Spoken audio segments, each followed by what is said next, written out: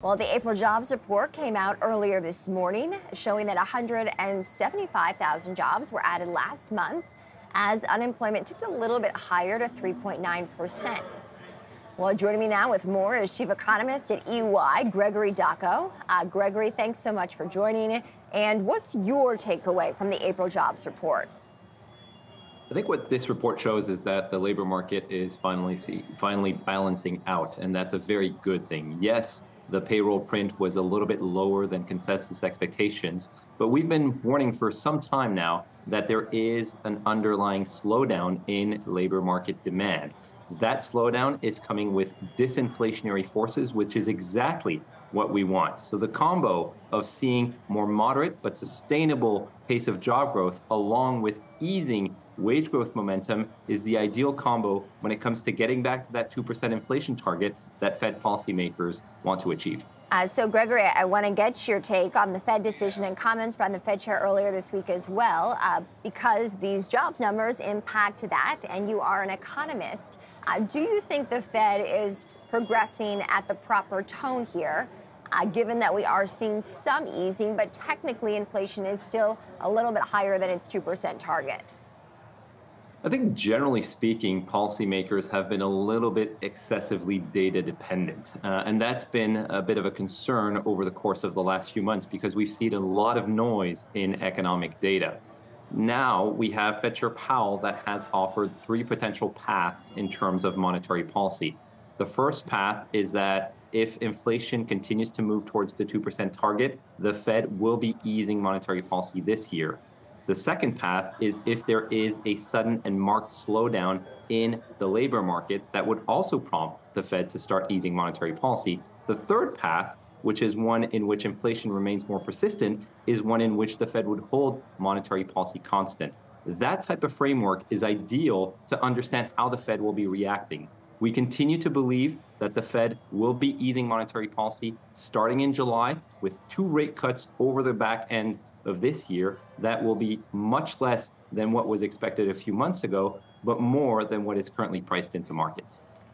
Interesting. And so given that, Gregory, how do you think this economy can progress, knowing what we know? Well, I think the key challenge for the economy is really to achieve that soft landing, right? What we want is an environment in which the economy is progressing at a sustainable pace where inflationary pressures are not excessively high. And that is a pace in which job growth is closer to 180,000 jobs per month to 200,000 jobs per month than it is to 300,000 jobs per month.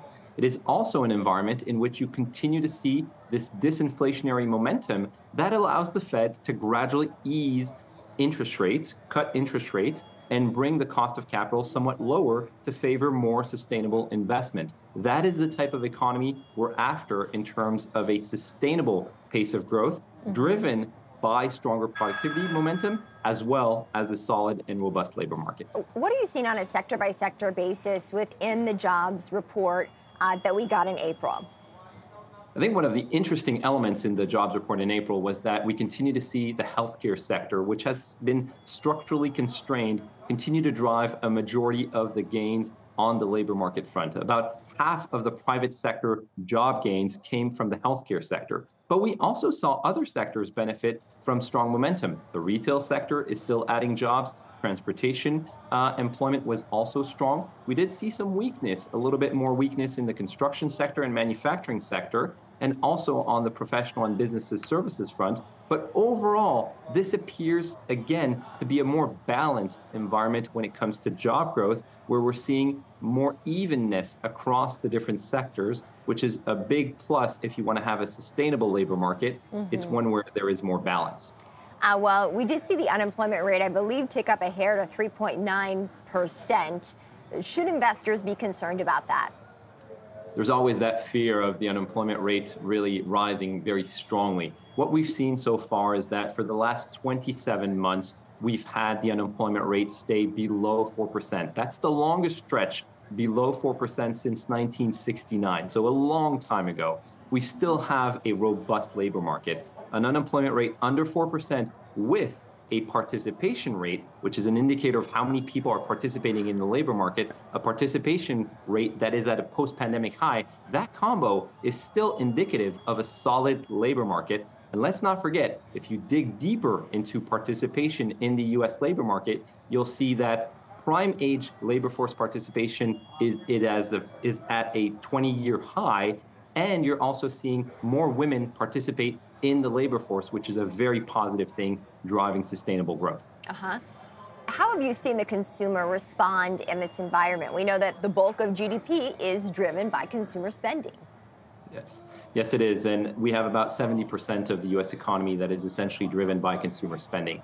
What we're starting to see is a bit of a slowdown, a bit of a cool down in disposable income momentum. That is generally reflective of both job growth and wage growth. And we're seeing both, as we just discussed, starting to slow. Nothing major, nothing alarming, but we are seeing job growth gradually slow. We're also seeing wage growth momentum gradually slow. That's feeding into more moderate disposable income growth momentum, which in turn is forcing consumers to add a little bit more discretion in terms of their spending pattern. So we're not seeing any type of retrenchment, but we are seeing more scrutiny on the part of consumers as to how much they buy, being much more careful and attentive to the pricing environment and more susceptible to pull back if pricing is too strong, too elevated for their likings. Since we broadcast this show from the stock exchange, we talk a lot about, what all this news does mean for investors, but I do want to drill down more into what it means for Americans. Obviously, as they are the active component of this economy. For anyone who might be considering switching jobs, looking for a job right now, or worried about the health of their current job, what would you tell them in the wake of this report? Well, I would tell them that we are in an environment where the value of talent has shifted quite dramatically from the pre-pandemic era. You're seeing employers value talent much more than they did before the pandemic. And that is one of the key reasons why we have conditions in the labor market that are as they are today. The slowdown that we've seen in labor market demand has not been translated into broad-based layoffs, as has been the case in prior cycles. Instead, what you're seeing is a reduction in hiring.